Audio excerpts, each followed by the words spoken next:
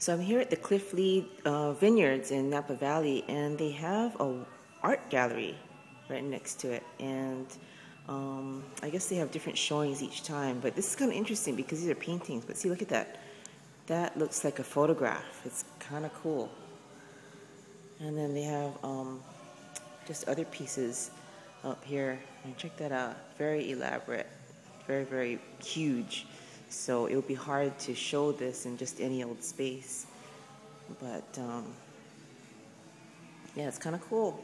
Just a mini art gallery. Something to check out when you're tasting the wine. And it's a beautiful day, so it's great to be able to enjoy the art, enjoy the wine.